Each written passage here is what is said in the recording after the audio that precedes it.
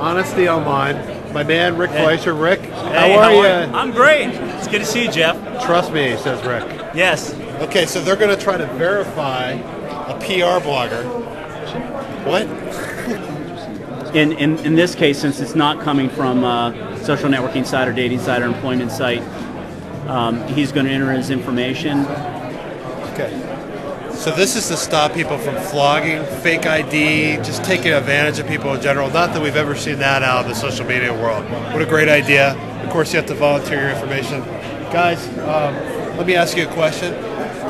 This information is completely secure, right? It doesn't go anywhere. Yes, it is. And once you have your credential and someone wants to see your information, they have to link you. And you choose what you're exposing. So you can continue to have a level of anonymity on the internet. Right. But you can tell the people that you want to interact with that you are in fact vetted by a third party. Cool. Your identity is real. Excellent. So you can hide enough information that, for example, someone couldn't stalk you. Isn't that a check the box there too? That's an A, right? Yeah. Mm-hmm. And then check. And then what it's doing now is it's going out and hitting the data source, finding his identity. Then it's going to build that quiz.